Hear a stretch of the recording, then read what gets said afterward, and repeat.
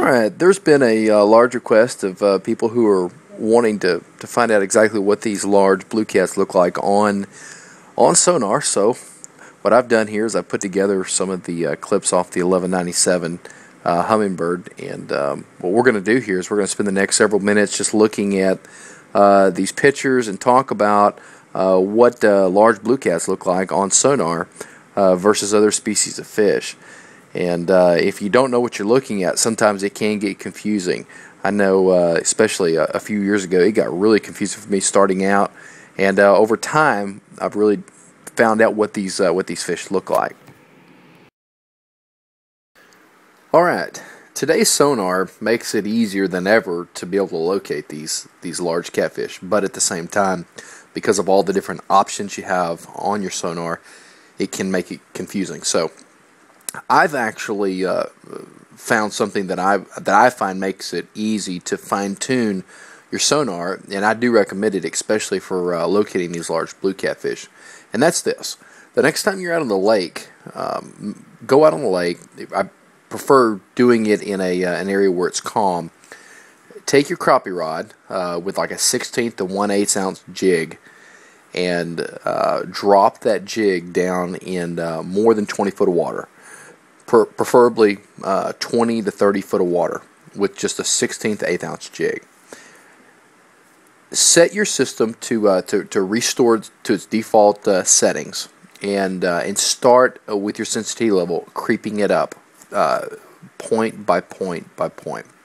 And by doing this, what you're wanting to do is you're wanting to locate that crappie jig on your sonar, trying to leave as much white space in your sonar as you can, without it cluttering it up with a lot of sensitivity. And you want to actually raise that jig up and down, and you want to be able to see that jig going from 26 feet up to 23 feet and back down to 26 feet and up to 23 feet.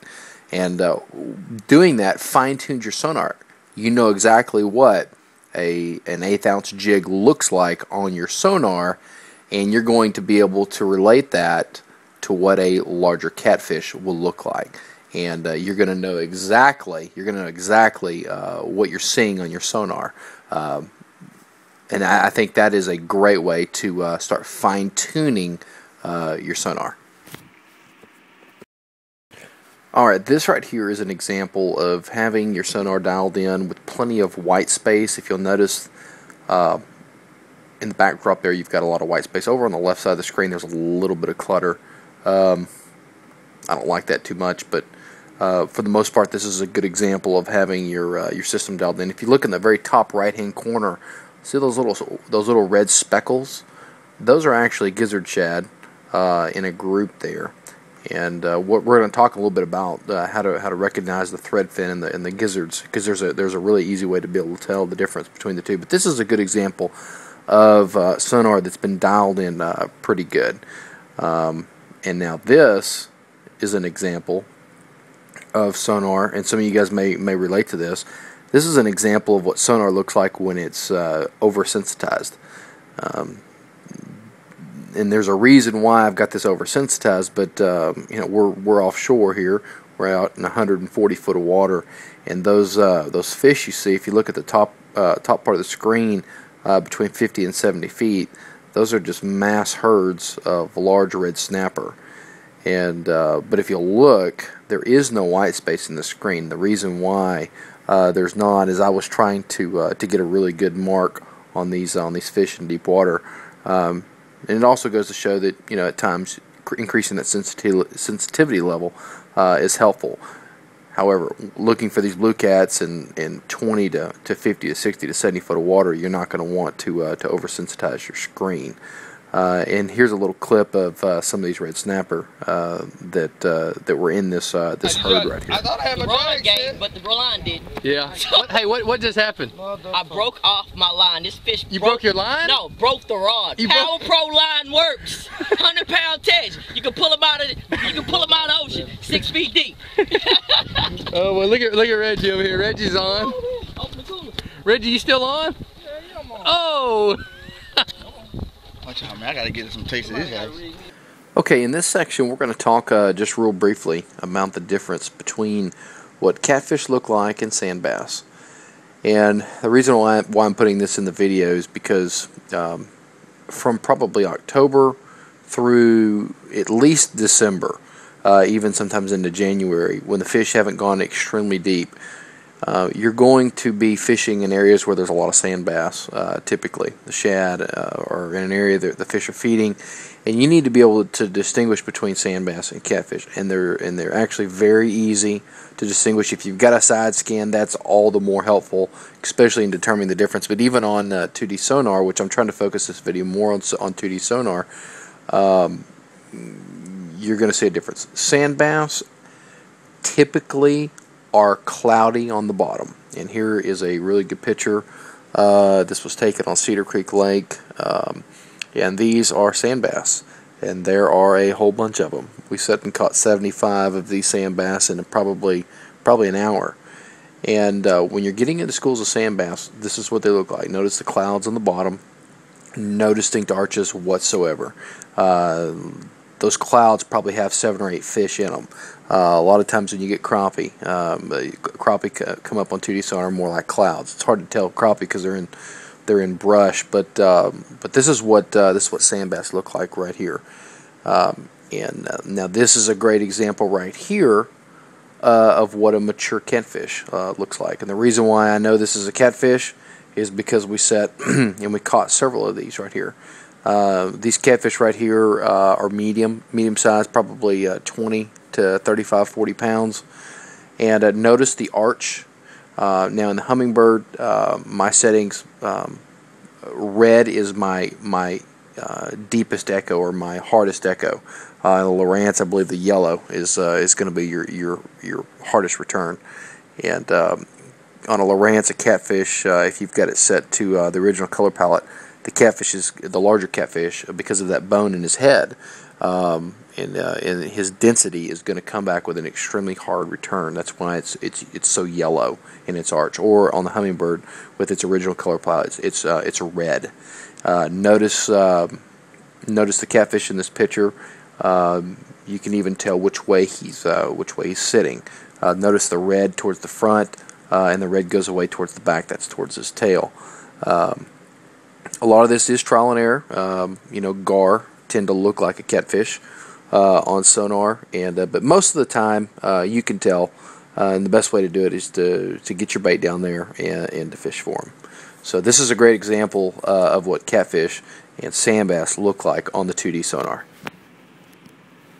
Now that we've got a really good idea of what a mature catfish looks like on 2D sonar, let's go ahead and head out on the water and take a look at a little bit of live video that I took not too long ago while on the water.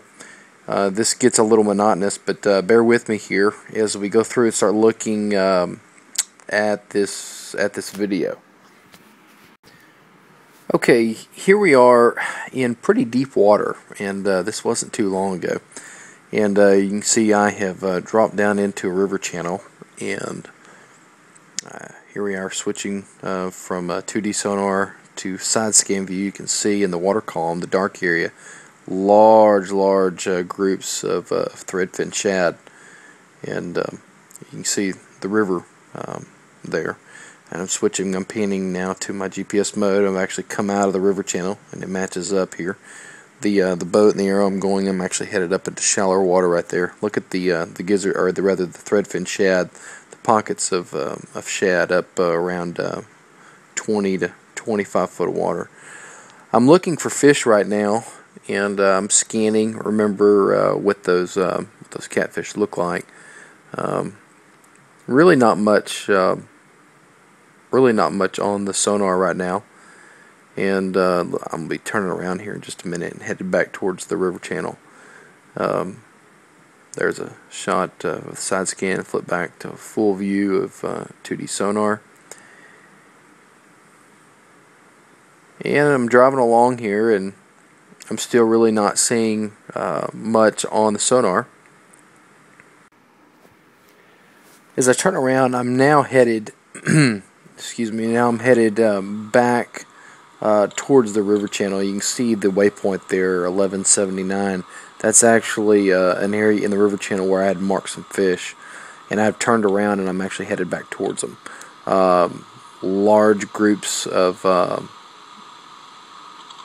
threadfin shad, and look at there are the beginning of some fish. I've switched over, as you can see now. I've got I've got 3 good-sized fish, and here at the edge of the river channel, there are quite a few large catfish sitting, and it looks to me like almost every one of them are facing the exact same way. Looks like their heads are on the left, and their tails are on the right for the most part, if you can see that. And I actually can see these. If you look right here, I switched over to side scan view. I'm moving my cursor over, and I'm going to zoom in on those fish. And there you go. And there's 3 nice size catfish right there. You can see their shadows. And so I would, if I were fishing for these fish, and actually we did fish for these fish. We caught one of them. You're going to anchor up on these fish, and you're going to fan cast around them. And that's how you're going to set up on them.